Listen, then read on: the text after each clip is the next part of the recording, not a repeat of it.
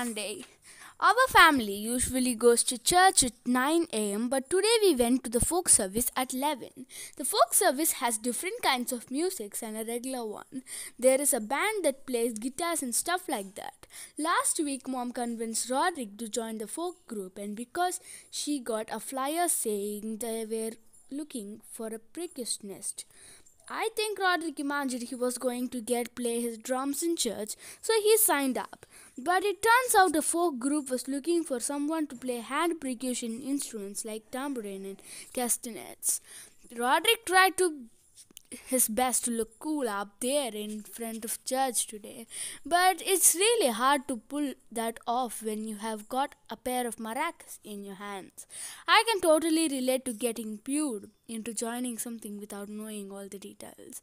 Last year, Mom told me I should join to the church preteen club, but then I found out they were really lax about qualified as a preteen.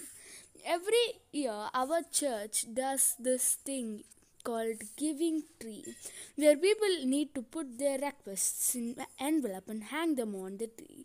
Then a family picks a random envelope, and whatever it says is inside, they were supposed to buy. As far as I know, there weren't any rules about who allowed her to put a request on a giving tree. So I decided to try my luck and fill out a form on my own. But something Mom told me Mom and Dad won't approve. So I made sure I could not be traced back to me. So I wrote, Genuine mail request cash. As much as I am willing to donate, please leave money in an unmarked envelope under a recycling bin behind the church. Make sure you are not followed. Monday. This year at school, they taped off a bunch of tables in cafeteria so kids with nut allergies could eat in a separate section. I think it's great the school did that, but it means there is a lot less room for rest of us to sit. I'm sure anyone at my school is actually allergic to nuts.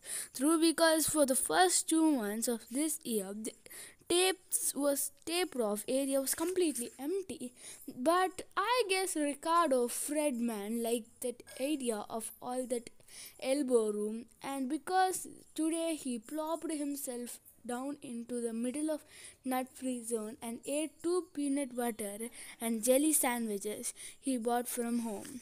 Today we had general assemblies and everyone all excited because they told us we're gonna watch a movie, but it was just one of the educational films about healthy eatings. I know I need to eat healthier, but if you take fast food out of my diet, I'm big in trouble because I probably something like 95% chicken nuggets. The school has already been cracking down the junk foods in cafeteria. Last week they replaced the soda machine from bottled water machine. But if they're gonna charge $1 for the bottle of water, they should probably think of the better place to put it. The school also gets rid of bunch of menu items like hot dogs and pizza and replaced with healthy stuff.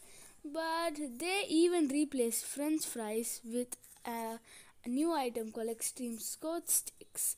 But it took everyone about 5 seconds to figure out the extreme sports kits are just slices of carrots. I usually bring a bagged lunch to school, but one thing I would always buy at cafeteria was a chocolate chip cookie. Last week, chocolate chip cookies were replaced by oatmeal raisin cookies. I still buy them, but I don't eat round raisins, which is a lot of work. I can't tell you how many times I have bitten the oatmeal raisin thinking it was a chocolate chip. I have theory that oatmeal raisins cookies were invented as a practical joke a long time ago and that they were never actually meant to be eaten. So thank you friends. Meet you tomorrow with part 12. Bye.